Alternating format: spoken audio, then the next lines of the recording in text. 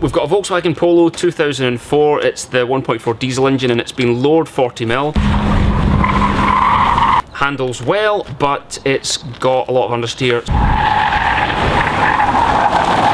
So we've purchased for it a Whiteline anti-roll bar, which we're going to fit today. We'll start off with showing you what's in the packet.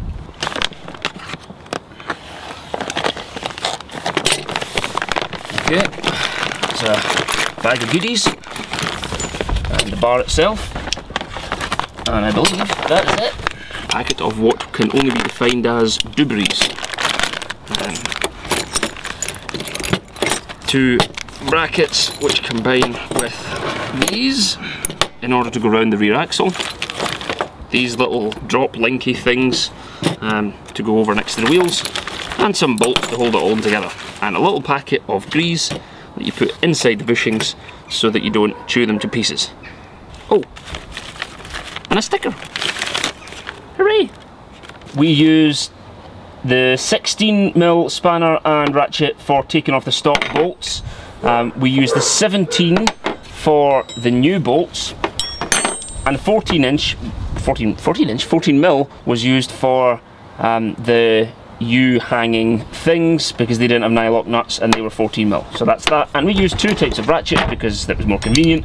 And this is an 8mm Allen key, which not everyone will have. So if you're going to do the job, the Whiteline bolts require the 8mm Allen key. It's probably the only thing you don't have in your socket set.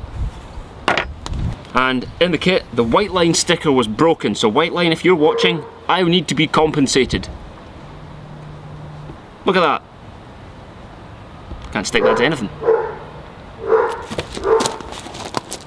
Although this kit is the BWR19Z, this is actually the 20mm blade adjustable bar. You can see from the pins on the end, you can adjust the hardness or harshness of it.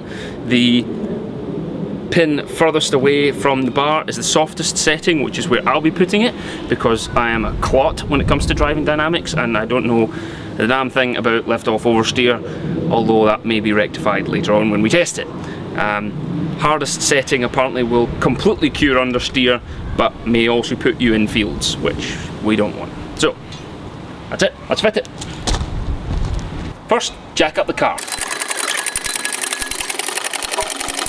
Put the car on axle stands. Okay, so we're going to jack up the bottom of the original shock absorber, and then we're going to replace the bolt, take the bolt out and replace it with this new bolt and washer set, and have this, what the hell is this called? Drop link? A drop link. This doobery is going to go on the new bolt.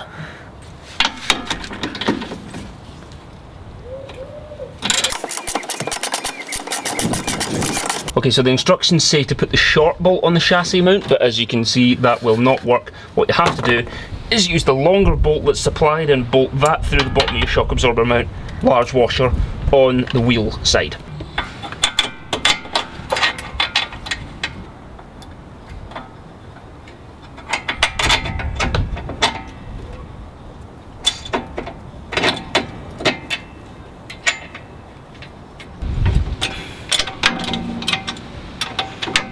I'm not sure there's an official technique here for applying grease, other than I'm going to put a dot on my finger and smear it around the inside, smear it around the outside.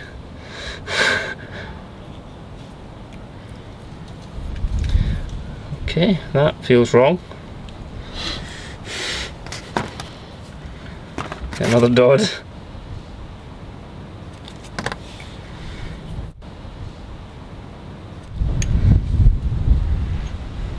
That also feels wrong.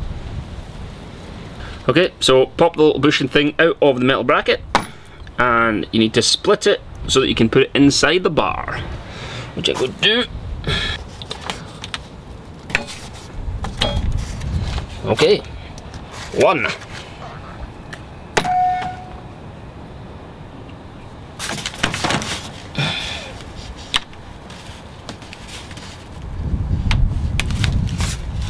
Two. To make it a little bit easier, we are going to bolt the ends in place first and then swing the bar up in order to bolt up the centre. Softest setting.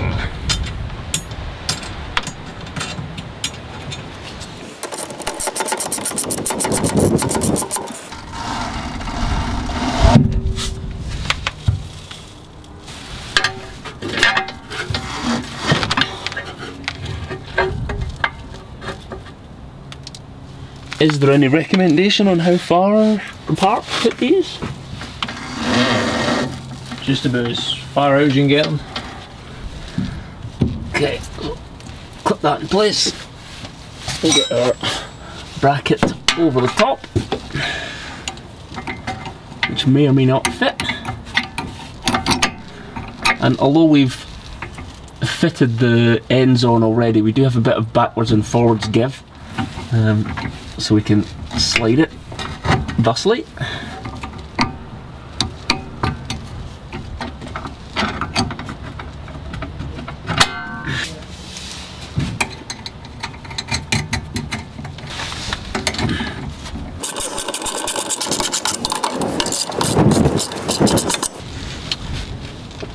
Actually, is that it? Very much. Apart from tightening. We may have to put it in the ground for that. I'm fairly sure we're going to have to put it in the ground. So you have to lower the car again so that you can get the suspension alignment right, or geometry, or whatever the hell it's called. So jack it up, axle stands off, back to the ground.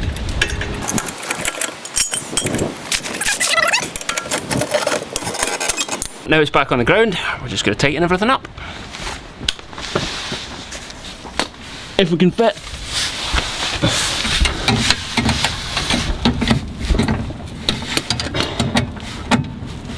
Which we can't.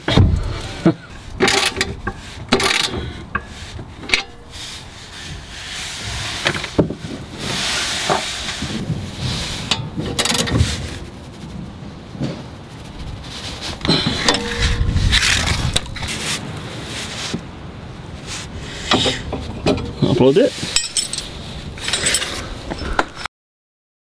We returned to video after having the anti-roll bar fitted for about a month. It is hands down the best £150 I've ever spent on a car, full stop. I've got the anti-roll bar on the hardest setting. That's what I settled on after going from soft then to medium then to hard. Hard is totally manageable, it's not frightening in the wet.